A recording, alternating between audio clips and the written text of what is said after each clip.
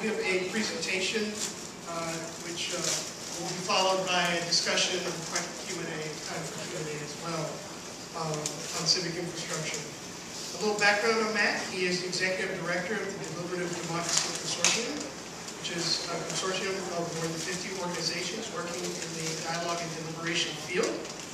He is the author of The Next Form of Democracy, How Expert Rule is Giving Way to Shared Governance, and Why Politics Will Remain the Same. He's a widely recognized expert on deliberative practices and civic engagement, offering reports and consulting for organizations such as the International City Management Association, for which he authored recently Planning for a Stronger Local Democracy, a field guide for elected officials.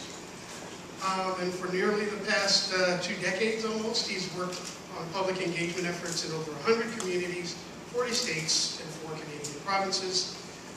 He lives near Toronto, Canada. We won't hold the behavior of your elected officials against you. From that city? Right. Politicians behaving badly. As long as he doesn't hold it against us. Right. It was like, I was kind of like, yeah, see, they got some in Canada too. They're not always great in Canada. But we won't hold it against them. Let's welcome Matt Leighninger. Thanks. I promise not to say any bad words. And thanks, Joe, and Norma, and Thea, and everybody, Maria. It's always great to be here. All the great things that are happening in Chicago and at IPCE in particular. It's fun to be here. I also appreciate the small things that you guys have done, like the little signs in the lobby directing us all to the right room in this huge building. I, however, was a little taken aback by another sign I saw in the lobby, which said, the Secretary of State is located under the stairs. And I was wondering why you kidnapped the Secretary of State. Do you do this with all your speakers? So, my way of thinking about civic infrastructure and public participation was shaped a lot by an experience I had a few years ago when I was in a town in Colorado called Lakewood. The reason I was there was that even though the residents of this suburb of Denver said Lakewood was a great place to live, they valued the schools, they valued the services they got from local government, everything was wonderful, and yet the city budget had gone deeply into the red because 9 times in the previous 30 years, residents had voted down sales tax increases meant merely to maintain the same level of services. So the mayor had brought together a bunch of people, neighborhood community leaders, said, you know, what do you want me to do? I can try to raise taxes again. People aren't going to like that. I can cut services. They're not going to like that either. And so in the midst of this meeting, finally somebody said, you know, Steve, Mayor, you know, we like you. We think you work hard. But what we've had here in the past is a parent-child relationship between government and citizens, and what we need to create is an adult-adult relationship. And that was a nice image for me because it kind of, you know, made me realize what I was seeing in all these other places as well, this kind of dramatic, kind of generational shift in what people want, not just out of government, but out of all kinds of public institutions, their school systems, their community foundations, all kinds of organizations in their community. And it made me realize that people, you know, that are busier than ever. They don't have time to get involved in things. And yet when they do get to the table, they bring more capacity, more skills, more resources. That people in many ways are kind of feeling more entitled to the protection and services of government, and yet less confident that those institutions in their lives are going to be able to deliver. And that people are in many ways less aware of what's happening in their neighborhood or in their community, despite all these, you know, online connections we have. And yet when they do find an issue or a cause or a problem they care about, they're better able to use those connections to find the resources, the allies, the information they need to make an impact on the issue. So people, I think, generally are, you know, they're better at governing and less willing to be governed than ever before. And that's a huge shift, which is driving all of this work and participation and all these kind of related fields. So I think one way in which civic stuff, in which participation, public engagement works is by treating people like adults. It kind of within the context of a particular process, on an issue, on a particular public decision, usually, or some kind of public issue people are working on, it gives people, first of all, the information that they want in the way that they can absorb it. It gives them a chance to tell their story and participate and kind of understand where each other are coming from. It gives them choices about what they want to see happening. It gives them chances to take action themselves, not simply make recommendations for others. It gives them legitimacy in the sense that it's giving them a sense that they are being heard, both by their kind of peers, their neighbors, and also by government in some way that's subtle and yet significant.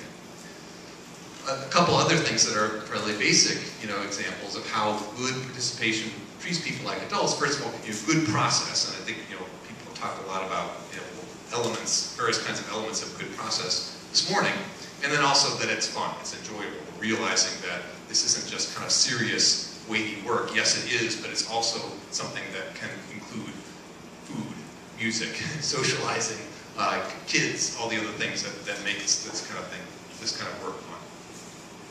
So I'm going to talk mainly about civic infrastructure, which is kind of the capacity of a community to do more of this kind of work, to treat people like adults on a more ongoing basis. But just because something is happening tomorrow that is an example of a new type of engagement, just give me a couple slides here. I want to tell you about the thing that's happening, and it's somewhat unusual. It's part of the National Dialogue on Mental Health. It's called Text, Talk, and Act. It is a national text-enabled, face-to-face discussion that's happening all over the country. You can take part if you want. And it's this part of this ongoing year-long thing called the National Dialogue on Mental Health, which was launched by President Obama in June. It's been supported by a bunch of the main kind of organizations in this kind of public engagement field. And so what's been happening mainly have been kind of face-to-face events in all these different parts of the country. And you can go to creatingcommunitysolutions.org to see this map and see the things that are going on. But when we looked at this kind of midsummer, we kind of felt like, okay, we've got a map here of lots of cool local events that don't feel like a national conversation. They don't feel connected to one another, and they're also not as kind of focused on young people as we would like, because the mental health of young people is a big focus of the whole project. So that's kind of where this idea of Text, Talk, and Act came from. And basically what it is tomorrow, everywhere, people will be getting together in small groups, 4 or 5 people, and all they need is one cell phone. They can have, they can all use theirs, but basically you need maybe one phone per group. And basically they'll text start to 890-800, and essentially what they will get back is a whole series of texts. Some of the texts are polling questions, some of them are texts are kind of discussion questions. So basically it kind of walks them through, it starts them off with some kind of questions like, why do you care about, or how often do you think about mental health, or do you think mental health is important, very important, not so important, those kinds of things. So people kind of click in their answers to these kind of polling questions. And then it gives them some discussion questions to talk about in the little group. Why is it difficult to talk about mental health? Why is it, how mental health issues affected you or somebody you know? Kind of using some of the kind of the standard sequence that we often use in public participation work of kind of personal experience, and then going on to kind of bigger questions and policy questions. And then as people answer these things, for the polling questions, they can actually see the results instantaneously. You get a link to your phone. It takes you a thing which shows what percentages of people answered A, B, or C in other parts of the country. At near the end of the hour, you get texts which actually ask you to kind of to text in an idea that you have for improving mental health in your community, or something you think is working in your school or your community.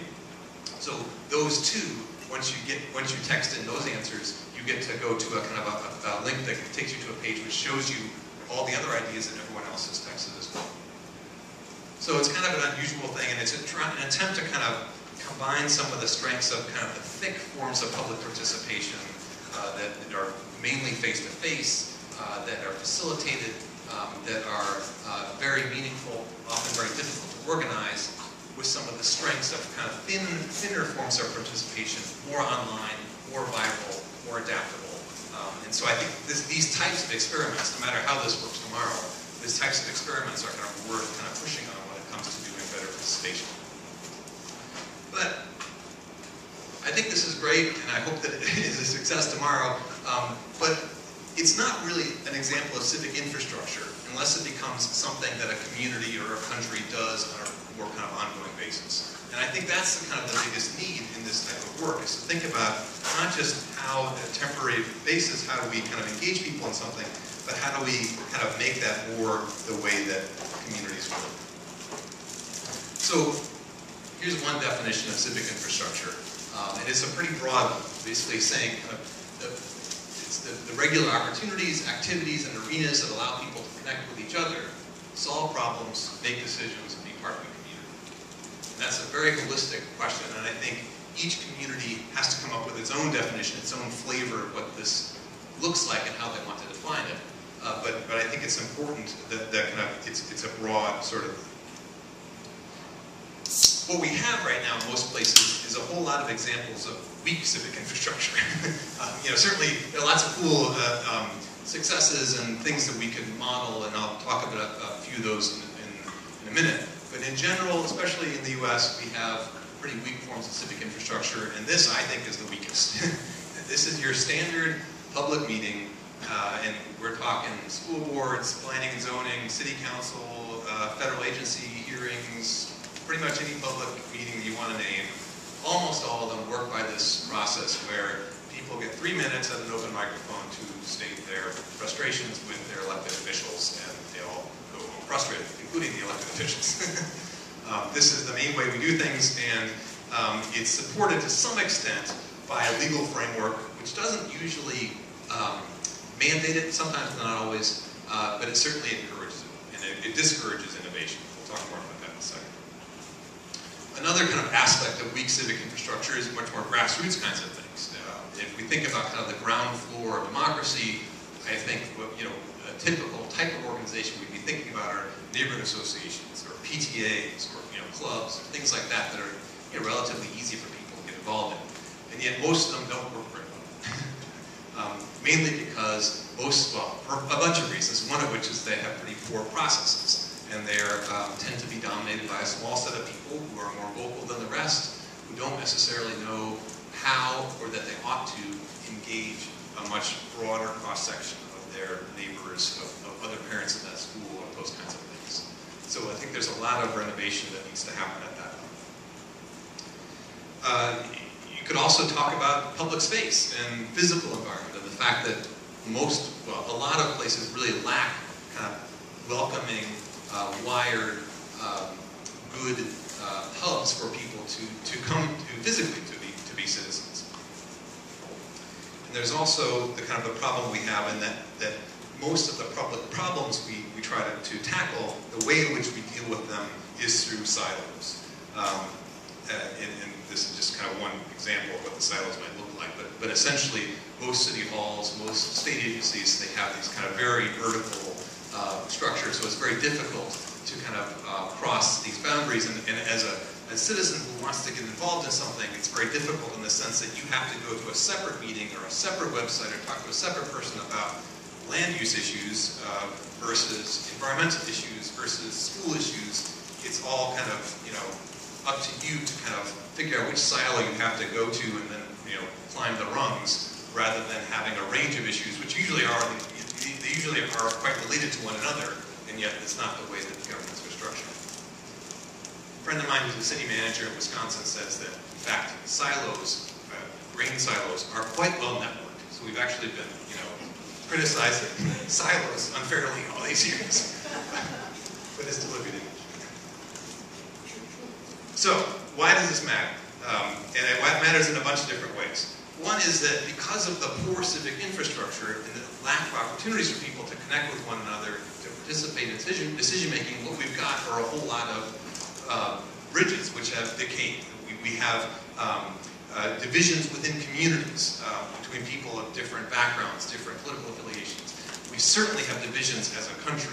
And part of what has happened is that compromise is now incredibly difficult because of these new attitudes that citizens have toward their elected officials. They're more frustrated, more adamant. It's much more difficult, I think, than ever before for your average member of Congress, your average alderman, to actually compromise with his or her peers, partly because he or she knows that when they go back home or go to the next meeting in their ward, that people are going to be more frustrated, more adamant than ever before.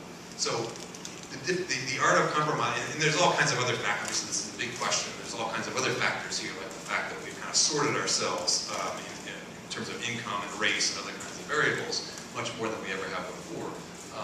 But I think this kind of lack of this ability to compromise and the ability of people who have different points of view to actually come together is a big part of the gridlock we see. So the flip side of that, of course, is that when we can kind of create situations where people of different backgrounds and different opinions and ideologies can actually kind of talk to each other and compromise with one another, we see lots of examples of that in good participation projects where it's actually not that hard. You know, within a day, people who are Republicans or Democrats or whatever can actually kind of look at what they have in common and figure out how they would balance the federal budget or how they would make some kind of contentious policy issue. They can do in a day what can't be done by Congress in a year. Another problem, of course, is we have in kind of a symptom of weak civic infrastructure is we have people who are essentially on the sidelines in most situations. They are not contributing. They can't find easy ways to contribute to public problem solving on issues that they care about. And so they're basically sitting back waiting for government or other institutions to actually do things and getting increasingly frustrated when they don't or can't. So the flip side of that, of course, is having, you know, as part of kind of stronger civic infrastructure, having more opportunities for people to actually do things themselves, to inform policymaking, but also to figure out what they might do to kind of make an impact on the issue they care about. These are people in, I think in St. Paul, doing traffic calming art on their intersections. I think another kind of symptom of weak civic infrastructure is the fact that because people have very little control over their physical environment, the way that their communities look, the way the communities look ends up being kind of, you know, willy-nilly, kind of just based subject to market forces, and the kind of the lack of ability of local officials and other kinds of people to compromise about comprehensive plans and other kinds of things. So I think that there's kind of a link here to be made between giving people more control over their physical environment and kind of then producing environments that people like, that are friendly to them, that are good physical spaces for them. And then finally, there is a link also in the research between kind of weak community attachment, weak feelings of attachment toward the place where you live, and economic growth and vitality in those communities. So it apparently is a causal link. So that people, you know, the Knight Foundation kind of delved into this a lot with their Soul of the Community research, which was a 26-city research project. But basically, it's not that people are more attached to wealthier places. It's that attachment drives the level of wealth, the level of economic development in those places. So this is obviously kind of a more tentative kind of connection because it's not quite clear exactly how you use this kind of work to drive development, but it does seem to be the case that where you can do it, where you can get people to feel more attached to their communities, that in fact will be economically good in addition to being good in other kinds of ways. So, there's a bunch of different potential building blocks, and this is just kind of one version of what this could look like. And I think a key thing with civic infrastructure, as I was trying to say before, is, you know, each community, each city, each neighborhood has to kind of think about what it wants. You know, what kind of picture it wants to draw of that community, what kinds of assets it has already in place that can be built upon, what kinds of new things might be imitated from other places, and above all, how it all should be connected into some kind of plan, some kind of infrastructure, some kind of something, so that these previously isolated things actually are working together better. So, trying to kind of come up with some categories here, we have kind of spaces for citizens. That seems like an important piece of civic infrastructure. Skills and capacity in a variety of ways, and public decision making and problem solving. So spaces for citizens, and again, one could define this in many different ways, but I think of this as kind of the kinds of things, spaces they have in their schools, in neighborhoods, in workplaces perhaps, and not just physical ones, the online spaces that people have, and whether those two sets of things are connected, Are there spaces which are really intended for young people or welcoming for young people? And then kind of some of the questions about physical spaces and whether those kinds of things exist in a community or in a neighborhood. Here's an example of a good physical space. So spaces for young people, some of the best examples I think out there include kind of the youth councils, like Hampton, Virginia's youth council is kind of one of the leaders in this, but there's a bunch of different youth councils. I think, is it the Mikvah Challenge in Chicago, which is another good one?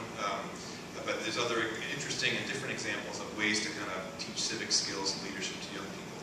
And also, not just teach it, but I think a key piece of this is, in fact, tapping into the leadership ability of young people. It's not just, we're going to give you some skills so that in 10 years or 20 years you're going to be a leader. I think some of the most effective and exciting engagement efforts are ones which have young people as kind of the public face of it, who are actually people who are kind of compelling others to participate, which is really exciting. Local online forums. This is the thing that may be kind of changing fastest. I mean, it seems like all of a sudden, just in the last 5 years or so, these things have kind of popped up everywhere.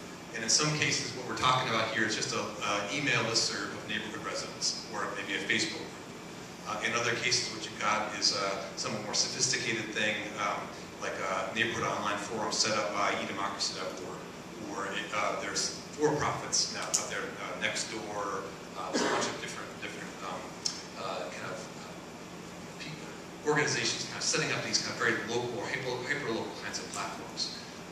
There's a lot of potential to this, because what you're doing there is at least potentially kind of connecting people in ways that are both convenient for them, easy for them, but also meaningful, because you've got the possibility and often the actuality of a face-to-face relationship. These are people you're going to see in the soccer field or in the grocery store, in addition to the convenience of having that kind of online connection. And they work best also when they kind of combine not just the political stuff, but the kind of social and cultural stuff too. So when you look at what people are saying on some of these kinds of things, some of it is, hey, did you hear what the school board said, or how they voted on thus and such. But some of it is also, who knows a good plumber, or who's got a canoe I can borrow, or a funny story I heard recently with a woman in Minneapolis who was baking lasagna for a memorial service, realized she had 8 trays of lasagna in one oven, and so she put an appeal out on the neighborhood online forum, and within 2 hours she had 7 other neighbors who volunteered their ovens, so all the lasagna got baked. So when these kinds of things have that type of utility, this kind of personal utility, as well as kind of the political power and the social aspect, who's coming to the neighborhood barbecue, that's a really powerful mix. And we need to be thinking about civic infrastructure in that kind of variety of ways, not simply kind of the political ways. So skills capacity. The basic thing about kind of how information is being disseminated and circulated in the community. There's a lot of interesting stuff happening as far as media and how kind of the media landscape is changing and kind of circulating information in very different ways than they did before.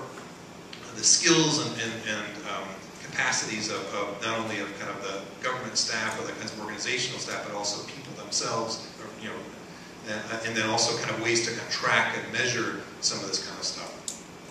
I think one of the most basic skills and one of the oldest is still this question of how do you get people to the table? How do you figure out who's in the community, the jurisdiction you're talking about, what kinds of networks they belong to, how can I tap into those networks to bring those kinds of people to the table, and who are the people who are least likely to come, and how do I kind of tap into them so that I build this web of relationships, of trust, so that people are going to be coming out because somebody they already know and trust has actually asked them to come out.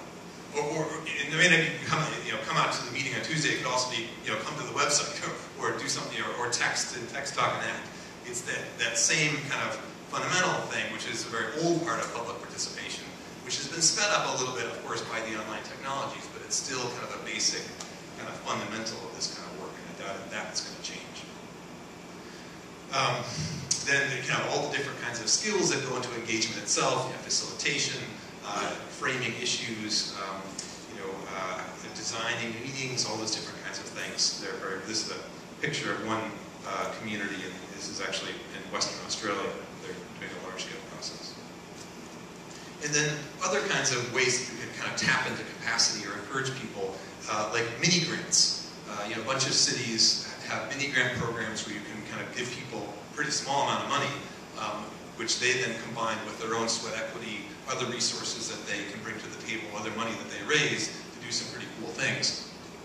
And this is a fun example from Seattle, where they had one of the first mini grant programs going back 20 years. In this neighborhood in Seattle, in Fremont, people talked about this highway overpass, which was kind of a scary part of the neighborhood.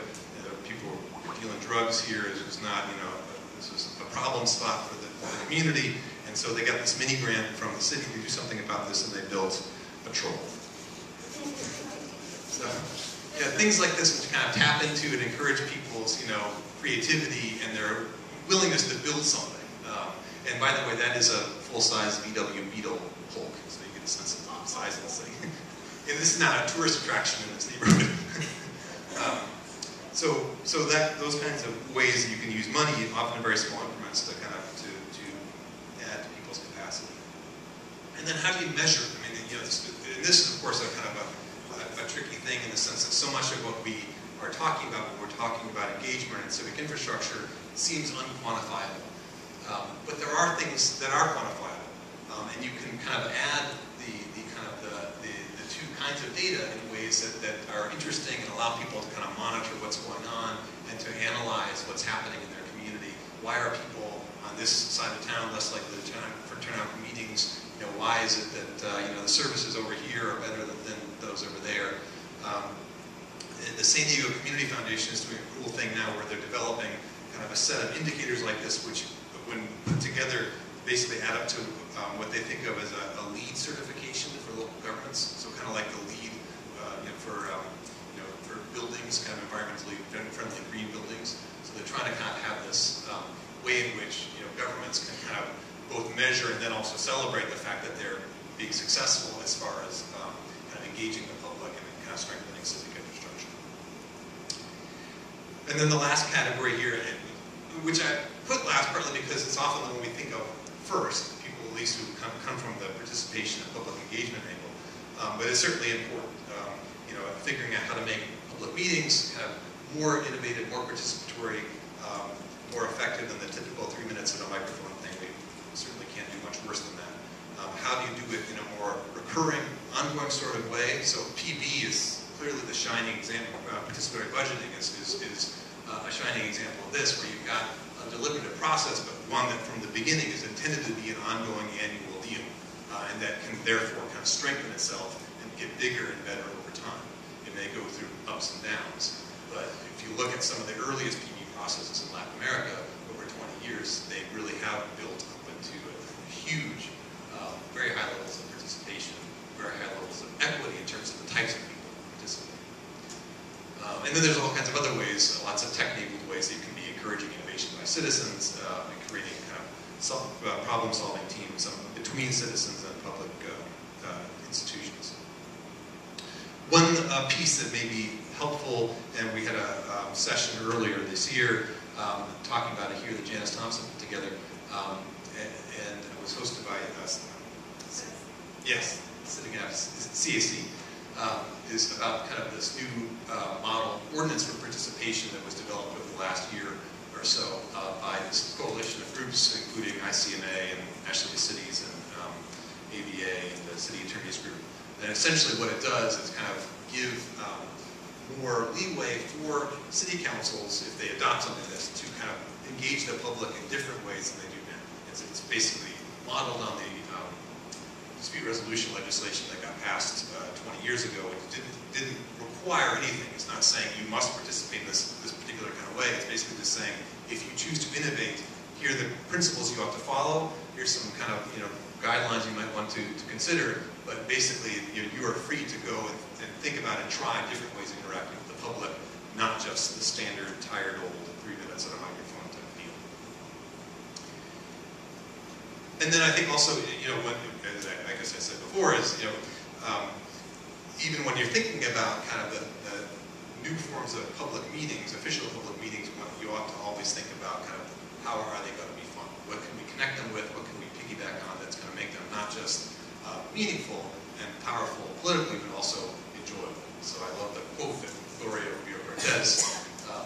gave a few years ago, sometimes you need a meeting that's also a party, sometimes you need a party that's also a meeting.